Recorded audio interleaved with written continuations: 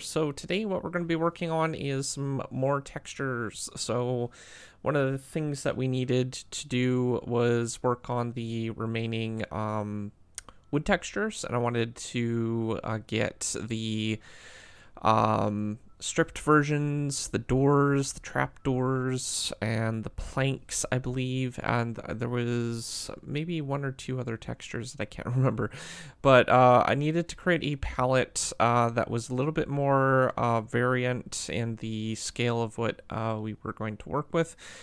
So I wanted a couple more shades just to kind of help with the outline, and I was just basically setting up the trying to keep the difference between the shades different, but not so vibrant that it was too much contrast, just something to work with. I wasn't sure if I was going to go with a, have screws in the boards or not for the planks, but I wanted to see what we had for the palette and basically copy that over to our existing one, so we had something to work with in the future. So after I did that, I basically wanted to just select a random value somewhere between these two or those last three ones, and I wanted to kind of make a rough shape of the planks.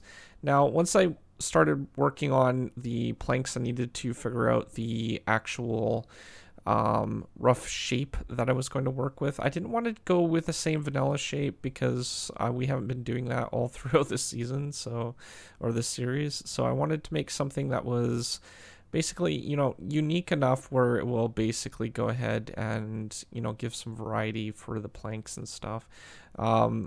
We have a 32 by 32 image here so we can test the tiling, and I already noticed some issues with this. So basically the outline for this should be something like that, and if we move it over it should align properly now, but we still have a few different pixels that need to be worked on.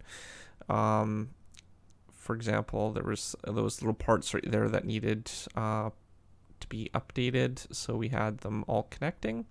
And as you can see, that's basically what the general shape will look like, which will, I think, look really good when it's finished. And then we have all the parts in here, so what I'm going to do is basically just kind of outline these little parts right at the end here, and that will hopefully give it a little bit more color for the shapes and stuff. And we'll do this for all the sides that basically have junctions with the pixels, and then we'll add some extra texture just to offset it just a little bit.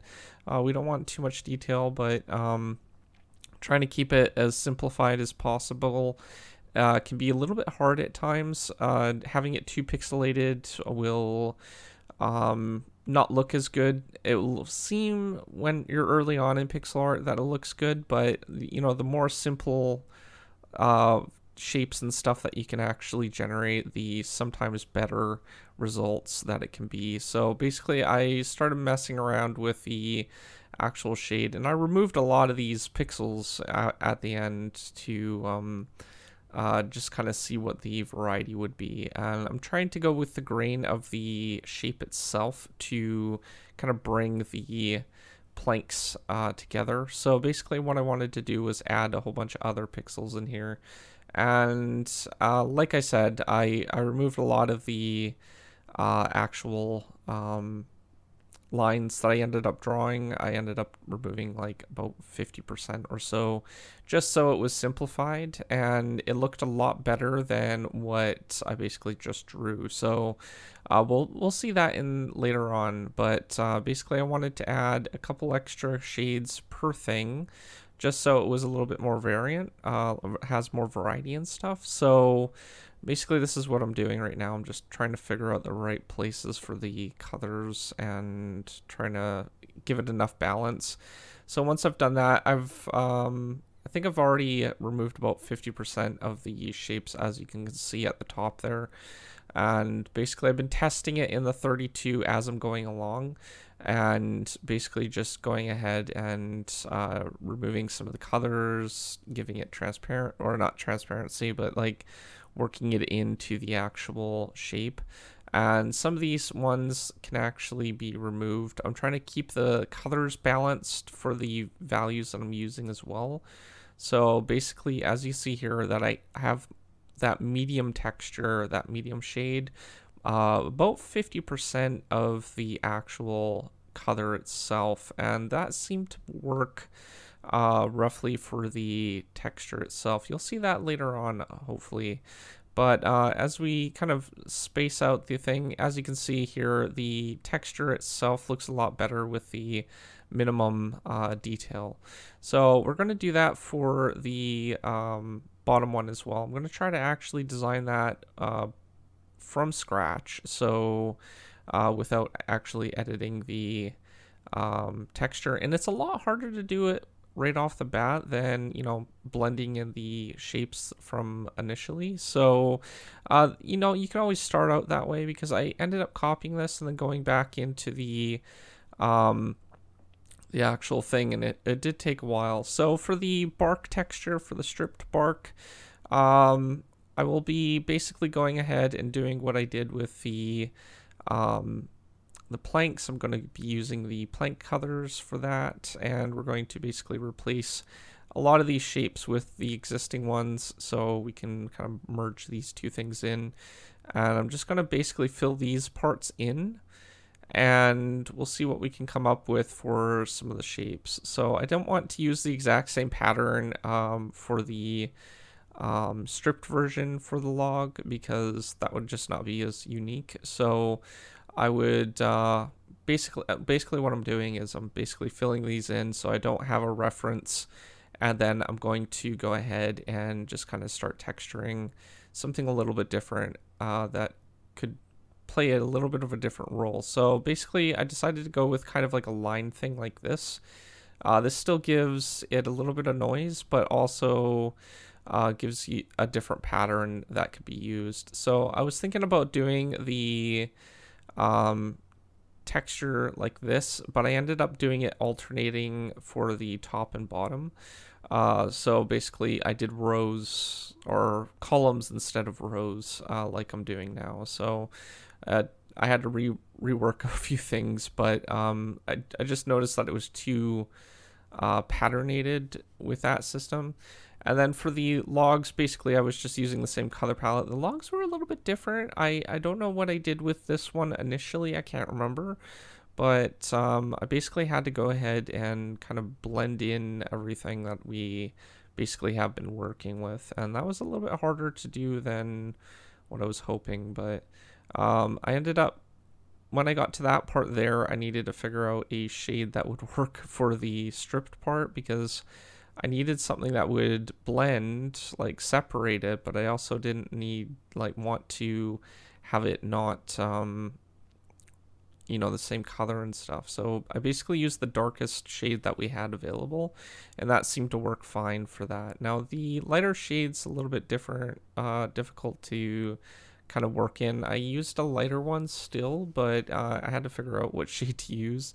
So basically that's the stripped version, and I just wanted to add some extra detail to the blocks, like the sides themselves, because it was pretty like basic that we had before, so it was plain, and I wanted to add a little bit extra lighter color, just to kind of blend it in with the same texture as the strip side version.